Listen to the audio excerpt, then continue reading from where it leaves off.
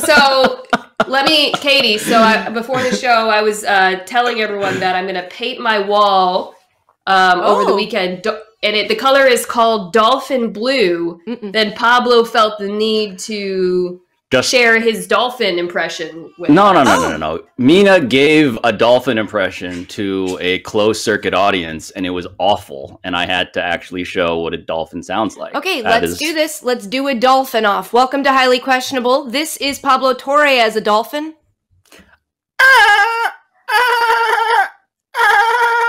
And that's Mina Kimes as a dolphin. No, I'm just going to let that one sit. Right. What are we doing? Is there anything to take away from Mina's beloved Nets win over the Lakers last night?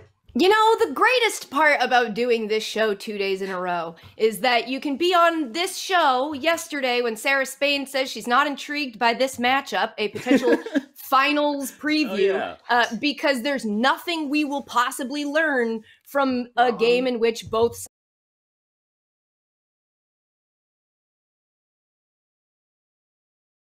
and you're like, I don't know, we knew we weren't going to learn anything. I would say if you had to say that we learned something, I guess we learned that Mina's Brooklyn Nets, lifelong Brooklyn Nets fan, Mina Kimes, should be thrilled about the fact that they're shooting fantastically. Since Harden joined the team on January 16th, they are shooting 42% from three, which is wild. They are shooting well. They're fun to watch. Mina, again, lifelong suffering Brooklyn, New Jersey Nets fan. How do you feel about last night?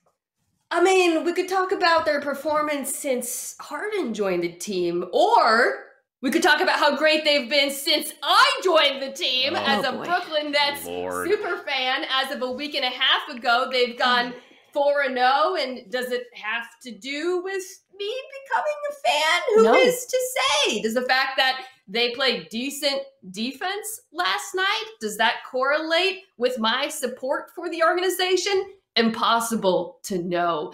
Is it because of me that Joe Harris, a man who looks like he has strong opinions about the IPA selection at every restaurant he walks into, is shooting nearly 60% from three over the last 5 games? Is that all because of one Mina Kimes? I don't know, but I do know this. The Nets are getting closer and closer to Pablo's Sixers in the standings, and that has to have him very scared. Yeah, I'm going to address all of Mina's questions in order. The answers are no, and no respectively. I mean, we used to live in Brooklyn.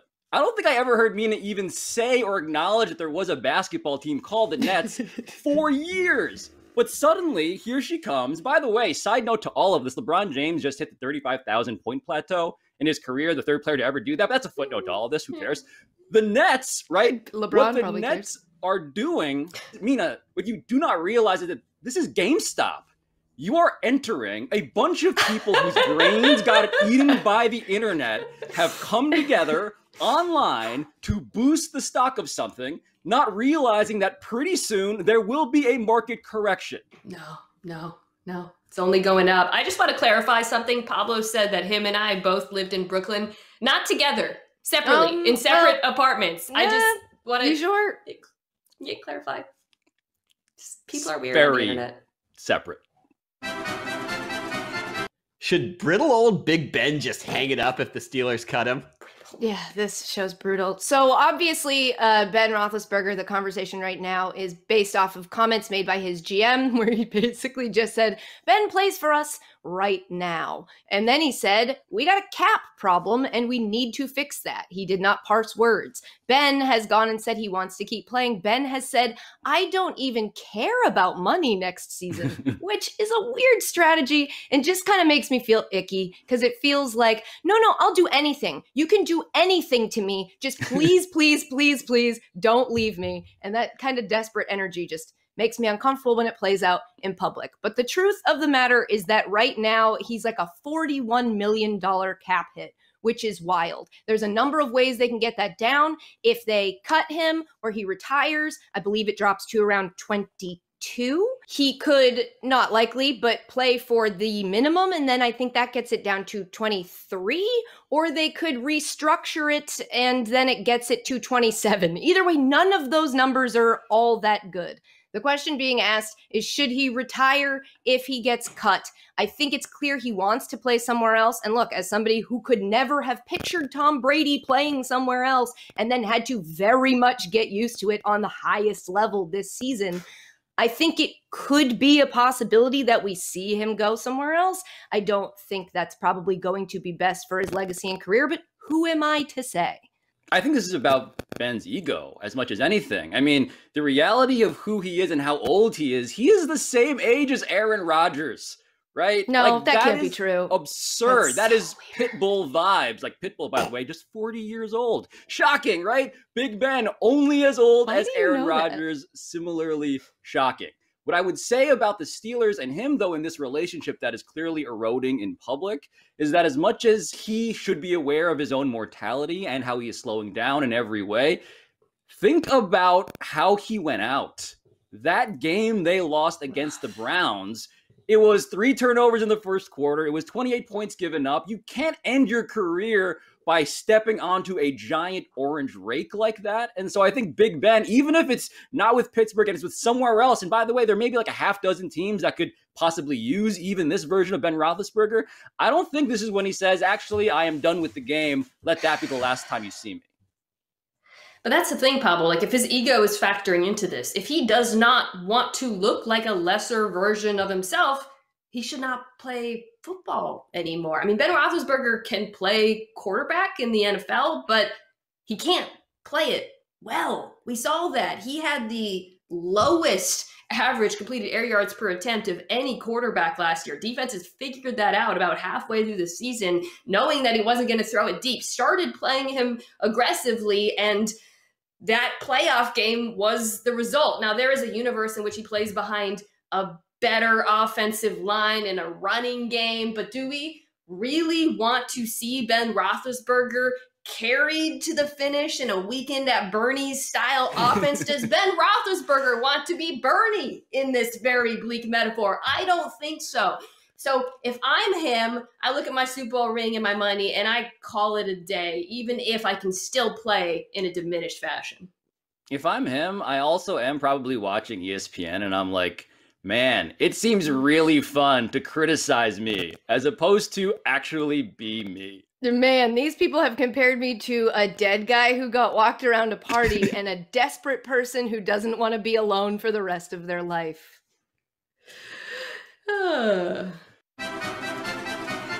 Does Carson Wentz make the Colts a real Super Bowl contender?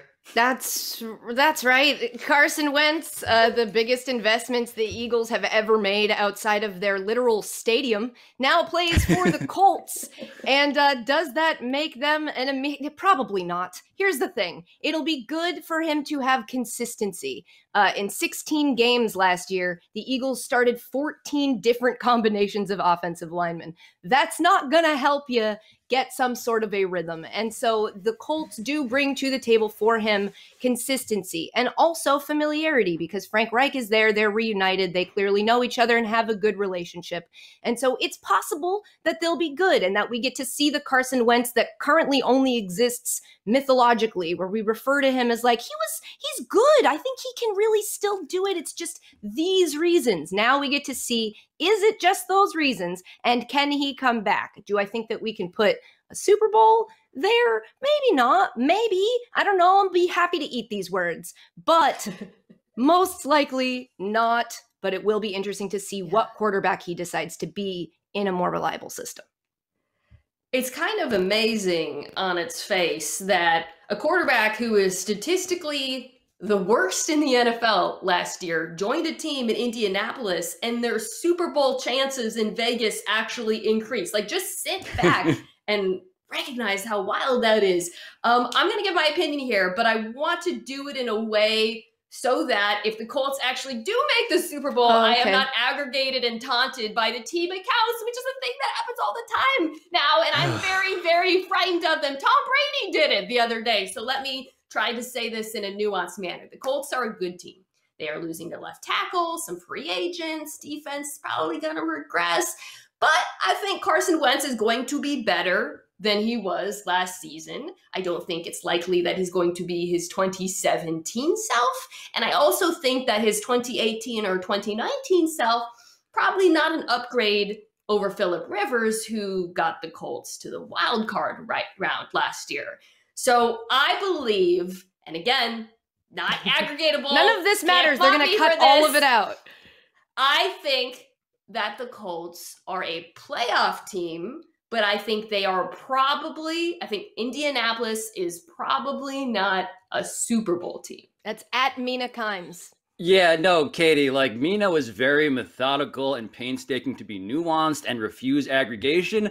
And I congratulate her on giving us all of those edit points with those pauses to give the viewers and the internet actually what she feels, which is no. I don't think Carson Wentz is going to be better than he was in 2018 or 2019. And I also believe that the Indianapolis Colts are not a Super Bowl team. Up next on HQ. I've spent an entire Red Sox playoff series in my bathroom, watching it from sitting in my sink.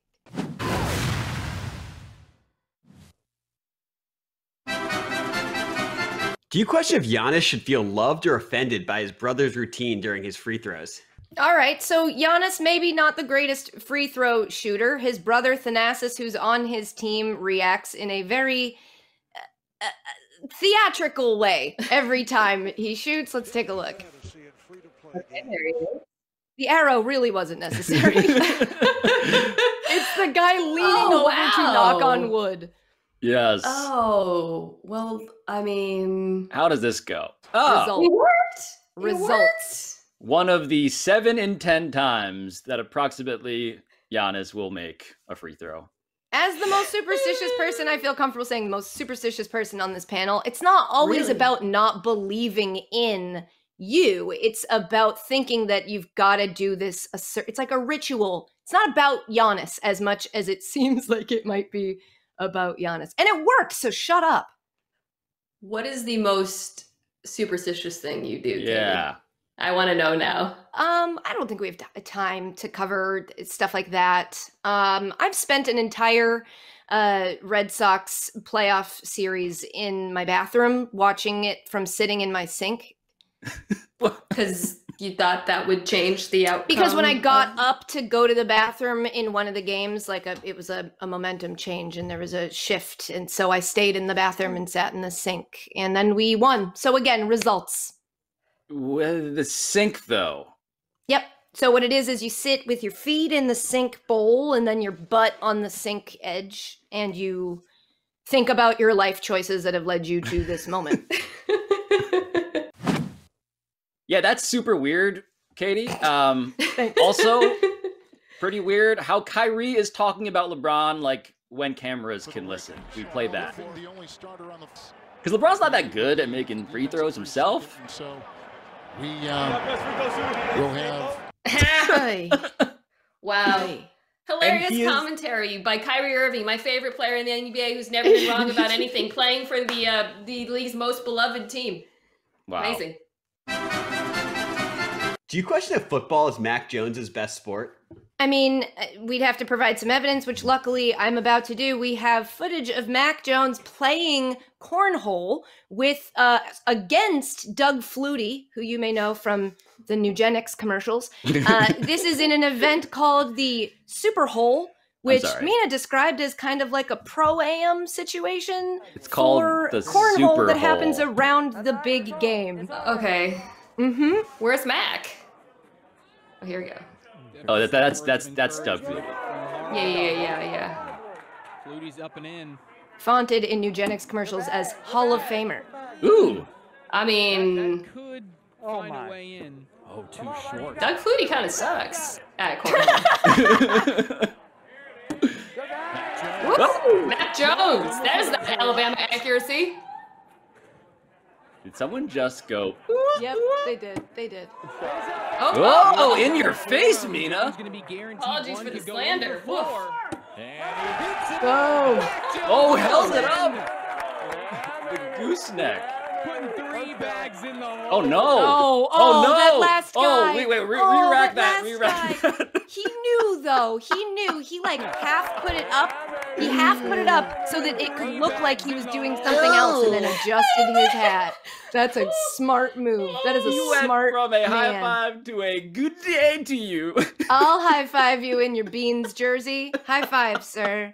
I'm really enjoying this event. Like, I could have watched hours of that, Yeah, but same. cornhole people need to work on language and phrasing. First of all, it's the ACL. It's a sports league called the I mean, I understand you're unlikely to incur like a serious injury playing cornhole, but and then like the Super Hole. I mean, it's called the Super Hole. Find new roads at your local Chevy dealer. Tonight on ESPN, Bulls and 76ers. I always forget if I'm supposed to say I'm intrigued now or after the clip, but I'll just lead with it. No, not intrigued, but what I am intrigued by is this clip of Doc Rivers answering a question on a Zoom call press conference from a very comfortable Sixers blogger. And Jackson Frank. Hey, Doc. Pretty prolific first half from you guys without Ben, and then Joel kind of a Jackson, are you in bed right now? I am in my bed, yeah. Jesus Christ, Jackson.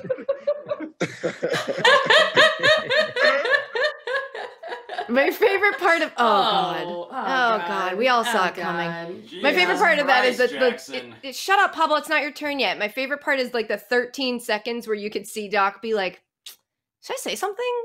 Is it too late to say something? And then he's like, hey, you in your bed? And then just like yes, indeed. Yes, I am in my bed. Mina, are you intrigued? I'm sorry. Yeah, Pablo's posed like that, that's okay. and I don't know how to... Okay. Do you want to take a lap and I'll see if he's intrigued? Pablo, you intrigued? Joel Embiid, wait a minute, hold on. Joel Embiid, MVP #1, Ben Simmons #2. On the MVP ballot and the Defensive Player of the Year ballot, he should be #1, actually. Can you just be mindful of what you're doing with your legs? Yeah. Can you just be aware? Just be aware that you're being watched and maybe be a little bit more What's wrong with modest? my thighs? Nothing is wrong with your... I'm not going to finish that. Why don't you come on home? Can you come back to the chair? Or cover yourself. All right. Wow. Are you wearing shoes? No. Is that... Why? It seems like you're wearing shoes. You are wearing shoes. Why did you have shoes on in the first place? Because it's cold. This weekend on ESPN, the Australian Open Finals. Yes, I am intrigued. Looking forward to Osaka Brady. Also, Medvedev, Djokovic. Because Medvedev is known as not being very exciting to watch, but he is trying to engage with the crowd, and I like that. That's a sick return, but... Pow. Yep, that's right. I love an uncoordinated looking athlete. Somebody who's at the top of their game, but can't do finger guns without it looking very strange. Mina, are you intrigued? Those were finger guns. Maybe not. They might not have been.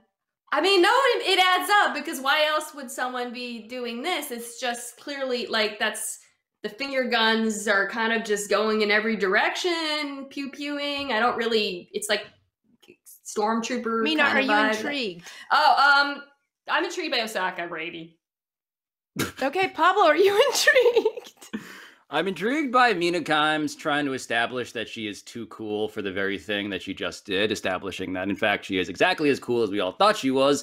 Also, yes, 3:30 a.m. on ESPN and streaming platforms owned by ESPN. I will be awake and watching this final.